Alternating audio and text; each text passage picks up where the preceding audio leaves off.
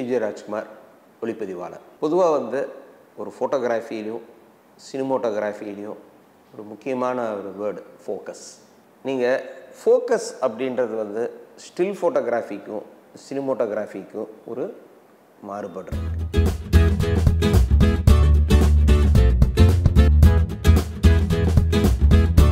இந்த வீடியோவை உங்களுக்கு வழங்குபவர்கள் Paces Pay, secure digital payments with multiple features and great success rate. Still ஃபோட்டோகிராஃபியில் வந்து நீங்கள் வந்து ஒரு ஷாட்டில் நீங்கள் ஒரு ஷாட் எடுக்க போகிறீங்க. ஒரு குறிப்பிட்ட இடத்துல அந்த சப்ஜெக்ட் வந்து நீங்கள் ஃபோக்கஸ் வச்சு நீங்கள் வந்து அந்த ஷாட்டை வந்து எடுக்கிறது. ஸோ ஃபோக்கஸ் மூலமாக நம்ம என்ன பண்ணுறோம், அந்த இமேஜை வந்து ஷார்ப்பாக்குறோம்.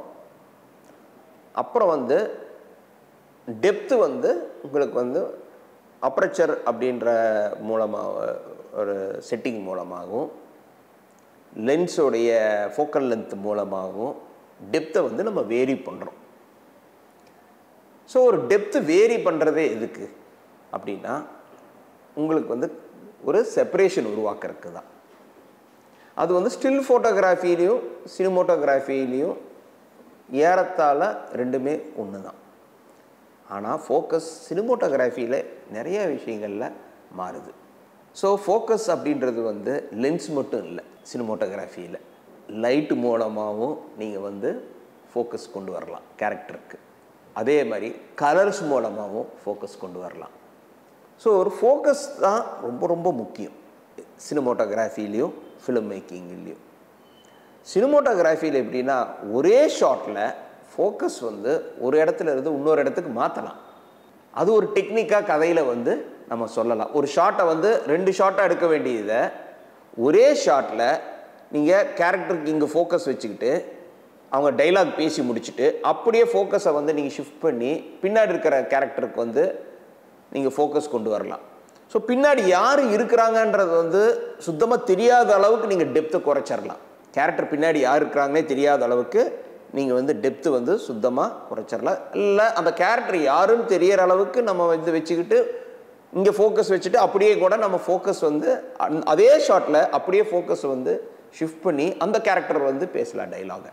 ஸோ ஒரு ஷாட் தட் இஸ் ஒரு 2 ஷாட்டாக ஒரு விஷயத்தை வந்து ஒரே ஷாட்டில் சொல்கிறதுக்கும் கூட ஃபோக்கஸ் வந்து பயன்படுது. அது ஒரு யுக்தியாக. ஸோ ஃபோக்கஸ்ன்றது வந்து ஆப்டிக்கலாக மட்டும் இல்லாமல் லைட்டிங் மூலமாகவும் சினிமாட்டோகிராஃபியில் கொண்டு வரலாம். எப்படி அப்படின்னு பார்க்கும்போது நீங்கள் ஒரு கேரக்டர்ஸ் எல்லாம் உட்காந்துருக்குறாங்க சரிங்களா. ஒரு கேரக்டருக்கு மட்டும் நீங்கள் வந்து ஒரு பேக் லைட் பண்ணாலும் ஒரு 10 பேர் உட்காந்துருக்குறாங்க, ஒரு கேரக்டருக்கு மட்டும் ஒரு பேக் லைட் அப்படியே ஸ்ட்ராங்காக கொடுத்தீங்க அப்படின்னா ஆடியன்ஸுக்கு வந்து அந்த கேரக்டர் மேலே ஒரு கவனம் போகும். இல்லை மற்ற கேரக்டர்ஸ்க்கு வந்து லைட்டே போடாமல் இல்லை ஒரு குறைந்த ஒளியில் வச்சுக்கிட்டு அந்த கேரக்டர் மேலே மட்டும் லைட் வந்து பாயும்போது ஆடியன்ஸுக்கு வந்து என்ன ஆகும்னா உங்களுக்கு கவனம் வந்து அந்த கதாபாத்திரத்துக்கு மேலே போகும். ஸோ ஃபோக்கஸ் அப்படின்றது வந்து என்னென்னா ஆடியன்ஸுக்கு வந்து நம்ம எதை பார்க்கணும் எதை பார்க்கக்கூடாது அப்படின்னு அந்த படத்தோட இயக்குனரோ கேமராமேனோ சேர்ந்து ஆடியன்ஸை வந்து கைடு பண்ணுற ஒரு விஷயமாகும். இது சினிமாவில் வந்து ஒரு ஃப்ரேமுக்குமே ரொம்ப ரொம்ப முக்கியமானது. ஒரு இயக்குனர் அந்த ஃப்ரேமில் வந்து எதை நோக்கி ஆடியன்ஸ் கவனத்தை திருப்புகிறார். ஸோ ஃபோக்கஸ் சில நேரம் டைலாக் மூலமாகவும் வரும். ஒரு இயக்குனர் என்ன பண்ணுவார்னா ஒரு டைலாக் மூலமாகவும் ஃபோக்கஸ் கொண்டு வருவார். ஒரு ஷார்ப்பான ஒரு டைலாக் போட்டு அப்படியே கவனத்தை வந்து முழுக்க முழுக்க அந்த கதாபாத்திரத்து மேலே கொண்டு போகலாம். ஃபோக்கஸ் சவுண்டு மூலமாகவும் கொண்டு வரலாம். சடனாக ஒரு சவுண்ட் ஃப்ரேமில் வந்து ஏதோ ஒரு சவுண்டு வருது, ஆடியன்ஸ் வந்து என்னடா இது ஒரு சவுண்டு வருது அப்படின்னு எங்கே அந்த சவுண்டு வருதுன்னு கேமரா திருப்புனா அங்கே அப்படியே வந்து நீங்கள் கொண்டு போகலாம். ஸோ ஒரு ஃபோக்கஸ் அப்படின்ற ஒரு விஷயம் வந்து எப்படியெல்லாம் உருவாது பாருங்கள். ஃபிலிம் மேக்கிங்கில் சவுண்டு மூலமாக சில மியூசிக் மூலமாகுங்க. இப்போ நாயகனில் வந்து ஒரு குறிப்பிட்ட ஒரு மியூசிக் மூலமாகவே நமக்கு தெரியும் இது அந்த வேலுநாயக்கருடைய தீம் அப்படின்னு. டின் டின் டின் டின் டின் டின் டின் டின் டின் அப்படின்னாலே தெரியும் நமக்கு வந்து அது வந்து நாயகன் திரைப்படத்தோடைய மியூசிக் அப்படின்னு. நம்ம எங்கே இருந்தாலும் சரி, இப்போ நம்ம எவ்வளோ படம் பார்த்துருப்போம், ஆனால் அந்த படத்தோடைய மியூசிக்கை வச்சு நம்ம அந்த படம் நாயகன் அப்படின்னு நமக்கு தெரியும். 16 வயது நிலையில் வந்து பார்த்திங்கன்னா செந்தூரப்பூவே செந்தூரப்பூவே அது ஒரு தீ மியூசிக் வச்சு பின்னணி இசையில் சேர்த்திருப்பார் இளையராஜா. இன்றைக்கி கேட்டாங்க கூட அது 16 வயது நிலை அப்படின்னு நம்ம சொல்லலாம். ஸோ ஒரு ஃபோக்கஸ் வந்து இசையின் மூலமாகவும் சவுண்ட் எஃபெக்ட்ஸ் மூலமாகவும் லைட்டிங் மூலமாகவும் அதே மாதிரி ஆப்டிக்கல் டெப்த்து மூலமாகவும் நம்ம வந்து கொண்டு வரலாம். ஸோ ஃபோக்கஸ் மூலமாக என்னென்னா படத்தில் வந்து ஆடியன்ஸை வந்து கவனத்தை சிதறாமல் வந்து பார்த்துக்கொள்வது தான் ஒன்று. ரெண்டாவது வந்து என்னென்னா கேரக்டருடைய பில்டப். மெயினாக ஒரு சில கதாபாத்திரங்கள் வந்து ஒரு காட்ஃபாதர் படத்தில் மார்லன் பிராண்டோ எவ்வளோ பெரிய நடிகர், மிக சிறந்த நடிகர், உலகத்தின் தலை சிறந்த நடிகர் வந்து மார்லன் பிராண்டோ. ஆனால் அந்த படத்தில் கார்டின் வில்லிஸ் கேமராமேன் என்ன பண்ணாருன்னா அவர் வந்து ஒரு இருண்ட வாழ்க்கையை, தட் இஸ் ஒரு அண்டர்வேர்ல்டு, ஒரு குற்ற உலகத்தில் வாழ்கிற ஒரு மனிதனுடைய கதை அப்படின்றதுனால என்ன பண்ணுறாருன்னா லைட்டிங்கில் மார்லன் பிராண்டோ வந்து கண்ணுக்கு லைட் பண்ணாமல் ஷேடோவில் போடுறாரு. மார்லன் பிராண்டோ கிரேட் ஆக்டர், ஆனால் லைட்டிங்கில் அவர் என்ன பண்ணுறாரு, புதுமையாக ஒரு டாப் லைட் பண்ணி அவருடைய ஐஸ் வந்து டார்க்காக இருக்கிற மாதிரி ஷேடோவில் இருக்கிற மாதிரி ஒரு யுக்தியை கொண்டு வராரு. இது ஒரு ஆச்சரியமான ஒரு யுக்தி. ஸோ கதையில் வந்து அவர் என்ன பண்ணுறாரு, ஆடியன்ஸை வந்து அந்த ஷேடோஸ் மேலே ஃபோக்கஸ் வைக்கிறார். கண் வந்து ஆடியன்ஸ் வந்து கனெக்ட் பண்ண போகிறது கண். அந்த இடத்துல லைட்டை போடாமல் அந்த இடத்துல ஷேடோஸ் உருவாக்குறாரு கார்டன் வில்லிஸ். அப்போ என்ன பண்ணுறாரு, நிழல் உலகத்தின் மீது கவனத்தை கொண்டு வருகிறார். அதுதான் அந்த படத்துடைய பேக்ரவுண்ட், அண்டர் வேர்ல்டு இது.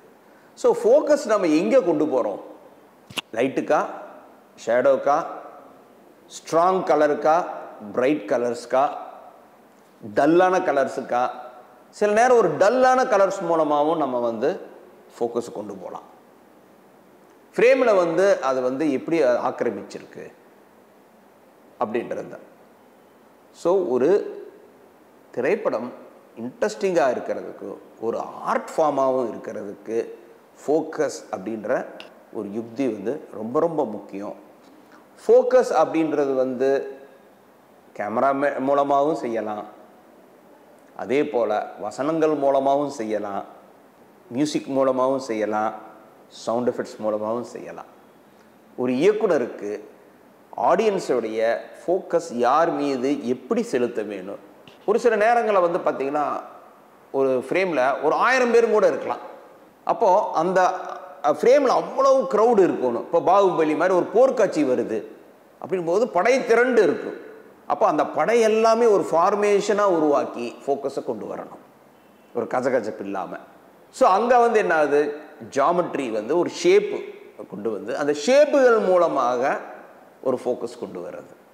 இது எல்லாமே வந்து திரைப்படம் வந்து ஒரு கலை வடிவில் பார்க்கும்போது ஃபோக்கஸ் வந்து ரொம்ப முக்கியமாகுது.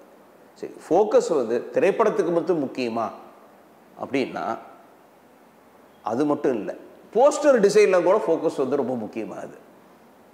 ஒரு போஸ்டர் பார்க்குறீங்க, ஆடியன்ஸ் வந்து அந்த போஸ்டர் வந்து அந்த டைட்டிலுடைய ஃபாண்ட்டிலிருந்து, போஸ்டர் வந்து நீங்கள் வடிவமைக்கிற விதத்திலிருந்து எதை வந்து ஃபோக்கஸ் பண்ணுறீங்க. இப்போ நாயகன் போஸ்டர் வரும்போது கமல்ஹாசன் நடிச்சிருந்தார், ஆனால் அவர் வந்து திரும்பி நின்றுட்டு இருக்கிற மாதிரி தான் போஸ்டரே வந்துச்சு. நேரடியாக அவர் முகத்தை பார்க்காம அவர் வந்து திரும்பி இருக்கிற மாதிரியான ஒரு போஸ்டர் வந்து அப்போ ரொம்ப ப்ராப்ளம் ஆச்சு. எல்லார் கவனமும் வந்து அது மேலே போச்சு. ஓ, இது வந்து வித்தியாசமாக இருக்கே அப்படின்னு. ஸோ ஒரு படத்துடைய ஃபோக்கஸ் வந்து நீங்கள் ஒரு முதல் விளம்பரத்திலிருந்து நம்ம ஸ்டார்ட் பண்ணணும். எப்படி அதனுடைய டைட்டில் ஒரு டிசைன் எப்படி இருந்து, கலர்ஸில் இருந்து, அதனுடைய கட்டமைப்பிலிருந்து. ஏன்னா ஒரு கன்னட இயக்குனர் வந்து ஒருத்தர் வந்து கன்னட இயக்குனர் சொல்லியிருக்கிறாரு, நிறைய பேர் சொல்லியிருக்கிறாங்க, ஸோ ஃபஸ்ட்டு போஸ்டர் இருக்குல்லங்க, அதை வச்சு ஆடியன்ஸ் வந்து டிசைட் பண்ணுவாங்க இந்த படம் வந்து வெற்றி படமா தோல்வி படமானு அப்படின்னு சொல்லுவாங்க. ஆடியன் மனசுக்குள்ளேயே அந்த போஸ்டர் பார்க்கும்போதே ஃபஸ்ட்டு லுக்குன்றவங்கள அந்த போஸ்டர் பார்க்கும்போது அதுக்குள்ளே இருந்தே வந்து பில்ட் ஆகுது. அது ஏனோ தானான்னு செய்யக்கூடாது. அப்படின்னா என்னென்னா, யூ ஆர் பில்டிங் ஃபோக்கஸ் ஆன பர்டிகுலர் ப்ராஜெக்ட். அதுக்கு எப்படி நம்ம யுக்திகளை கையாளுறோம். ஸோ ஒரு திரைப்படம் உருவாக்குதலில் வந்து ஃபோக்கஸ் வந்து திரைப்படம் வந்து ஆரம்பிக்கிற ப்ரீ ப்ரொடக்ஷன் ஸ்டேஜ்லேயும் இருக்கணும், போஸ்ட் ப்ரொடக்ஷன் ஸ்டேஜ்லேயும் இருக்கணும், ஃபிலிம் மேக்கிங்லேயும் இருக்கணும், திரைப்பட வர்த்தகத்திலையும் விளம்பரங்களையும் கூட ஃபோக்கஸ் வந்து ரொம்ப ரொம்ப முக்கியமாகுது. இந்த வீடியோ உங்களுக்கு பிடிச்சிருந்தா லைக் பண்ணுங்க, ஷேர் பண்ணுங்க, கமெண்ட் பண்ணுங்க. மறக்காம OH சினிமா சேனலுக்கு சப்ஸ்கிரைப் பண்ணுங்க.